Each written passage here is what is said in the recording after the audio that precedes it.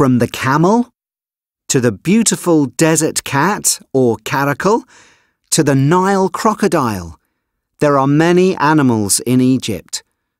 But some animals are in danger of extinction. This means that every example of the animal will die. The Dorcas gazelle lives in the Sinai Peninsula and in other parts of North Africa.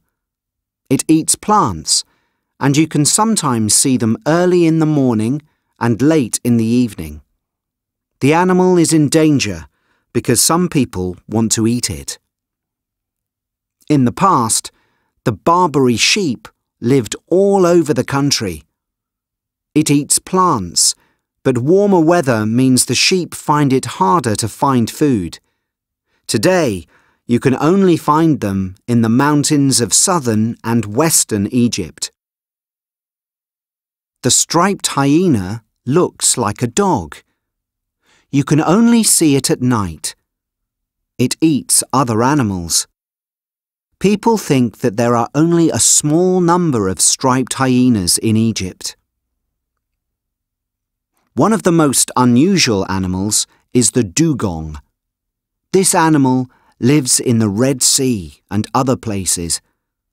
It is also called the sea cow. This is because it only eats plants that grow underwater. The dugong is in danger because there is plastic and other pollution in the sea. Also, there is not much food in the sea for it to eat. Today, there are some organizations that want to help these and other animals that are in danger, like this turtle. It is helpful for animals when we take rubbish from the beaches. We must all do what we can to help to protect nature.